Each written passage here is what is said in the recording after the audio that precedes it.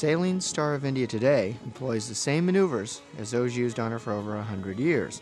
For example, when we change course by turning into the wind, it's still called tacking. Here, we're sailing with the wind on our right, or the starboard side. To change direction so the wind is on our left, or port side, the captain will have to bring the ship about by tacking. On the main, on the form! Man your headsails! Working through his mast captains and crew, the skipper will use his sails to turn the ship clockwise into the wind. The rudder helps as a trim tab. Helmsley! Spanker boom amidships! The spanker sail, in back, is hauled against the wind, pushing the stern downwind. Ease your headsail sheets!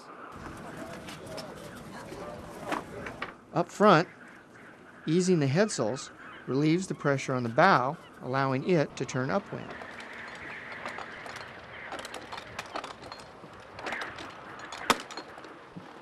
Rise, tacks and sheets! On the floor! Ease your tacks! Ease your sheets! Floor! Releasing and raising the two lowest sails, the foresail and mainsail, frees the upper yards so that they can be turned.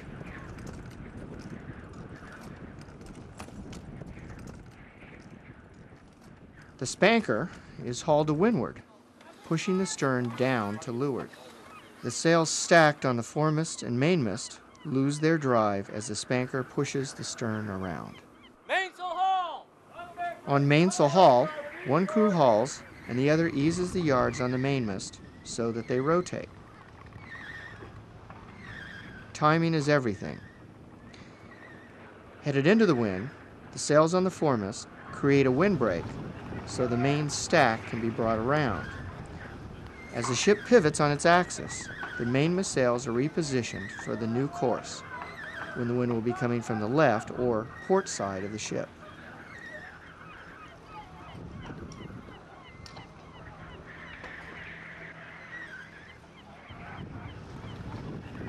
Back your headsail sheets! Backing the headsails helps to push the bow around in a clockwise rotation. Approaching head to wind, the ship may stop or even begin to go backwards.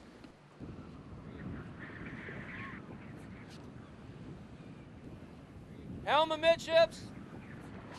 We're now head to wind. And can we complete the tack? We're dead in the water, and this is the moment of truth. The compass tells us we are still clocking right, turned by the spanker and headsails. It will be the captain's call if we can make it around. Good. Let go and haul! Let go and haul signals the foremast crew to bring their stack around to the new course. If timed just right, the sails should begin to fill with wind coming from the left or port side. If called too soon, the tack will fail. Enormous weights and forces are at work. If this maneuver were to be done in high winds, loss of control could result in dismasting and possibly injuries to the crew.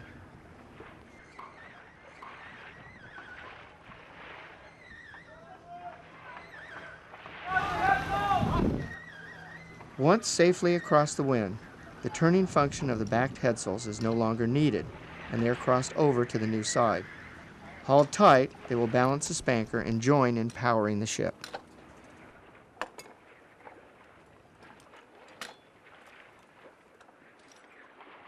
Now the foresail and mainsail are simultaneously reset, and the ship begins to pick up speed on her new course.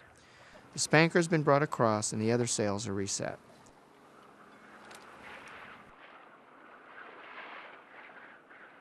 The timing's been perfect.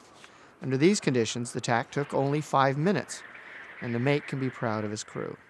That was the lightest wind tack that we've ever done on this ship. Absolutely wonderful. Bringing a square rigger about by tacking into the wind has always been a challenge. It is one of the most demanding maneuvers performed by the Star of India. Square riggers, like Star of India, usually prefer to change direction by turning downwind through a maneuver called wearing.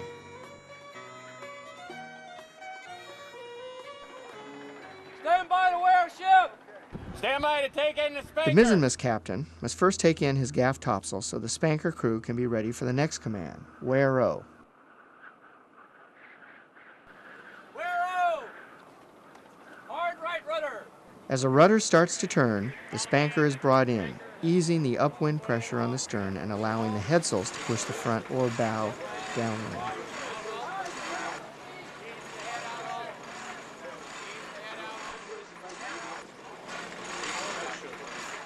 The mainsail is also hauled up, allowing more breeze to reach the foresail.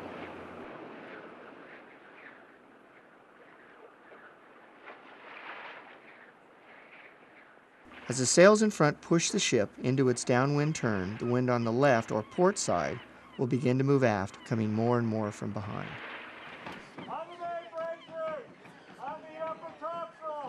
With the ship continuing to turn, the crew slowly rotates the yards so that the sails are always kept square to the wind. So, when the wind comes from directly behind, the yards will be squared across the ship.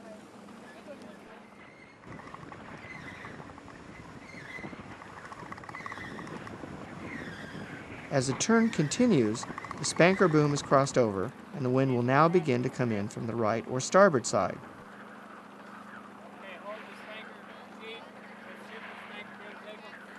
Slowly, the star rounds up onto her new course and additional sails can be set. Set your spanker! Set your mainsail! The spanker and its topsail are reset. The headsails are crossed to the new side.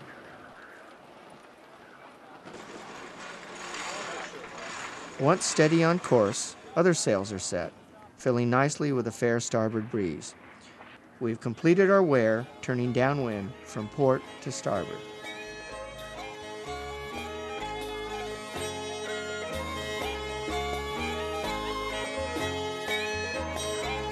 So, to change direction by bringing the bow through the eye of the wind, we employ a maneuver called tacking.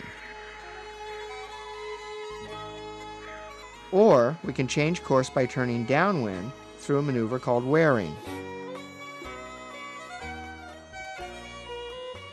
As in the past, turning a square rigger by tacking into the wind or through a downwind wear calls for old-fashioned seamanship.